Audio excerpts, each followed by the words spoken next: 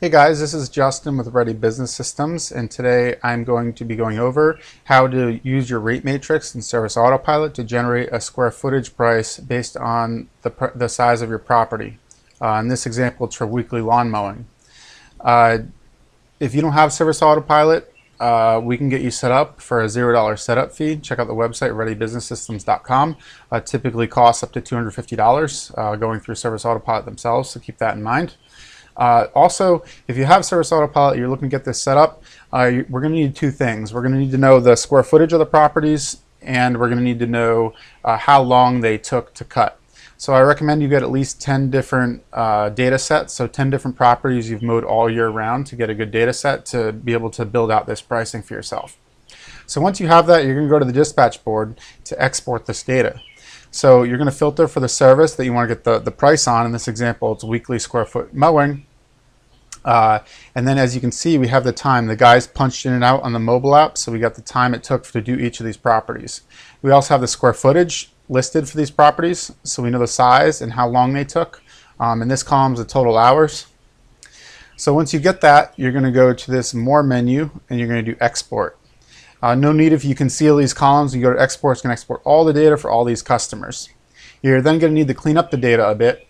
So on here, you can see that here was all of our customer lists. I'm trying to expose any customer information, but we cleaned it up to just go down to the essential information. So we exported the list for the whole year for a whole bunch of customers, the different size properties, and we had all the time they took. If you have bad data in here, that's a good time to clean it up. If you forgot to clock in a couple, some just look way off, you can just delete them from your data set.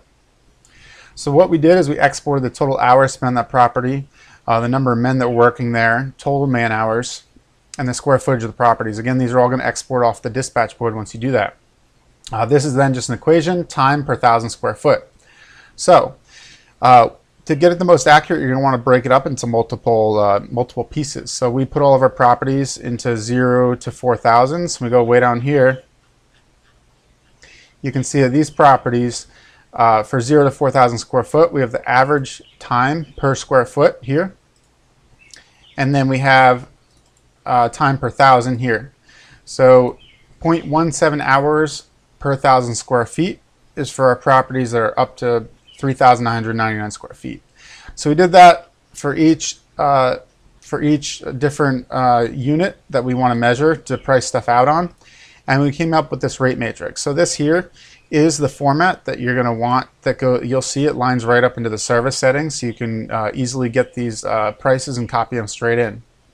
So from 0 to 4,000, I'm just saying 4,000, 3,999, the price is $59. So what we're doing here is we're going to take the time per 1,000 square feet, the figure that I showed you down there, and multiply it times our charge rate, and then times the square footage of the property. So we're going to assume that all properties up to 3,999 square feet are going to take the same amount of time as 3,990 square feet, and so forth. So all the properties that fall between 4,000 and 499 are going to be priced based on 4,999 square feet.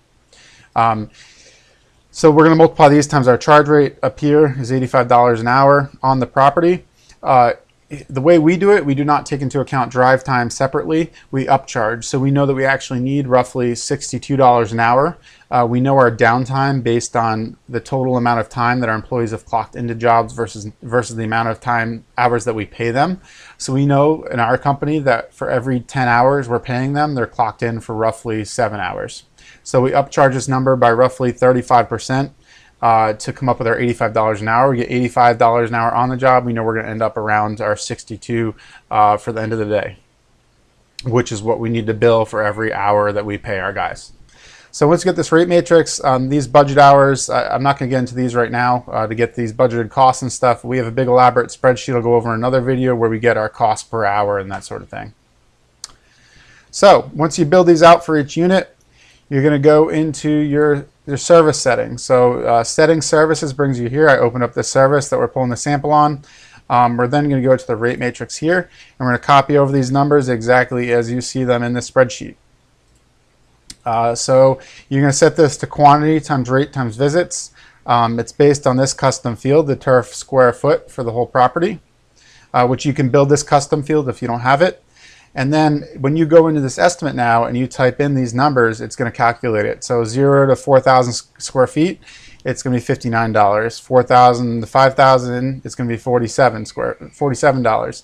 And it's funny that these numbers don't make much sense. I'll just point that out because actually smaller properties cost more than the bigger ones, but it turns out that these are a lot of the properties we have to push mow. So this is based on raw data, so we know it's right.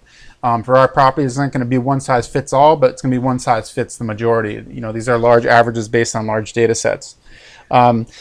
This one here, you know, if you get sick of putting them in one by one, you can just set a general rule because you're going to notice the patterns when you go through your data. They're going to start to flatline. So once you get to, in our case, once you get to 12,000 square foot property, they take about the same amount of time per square footage.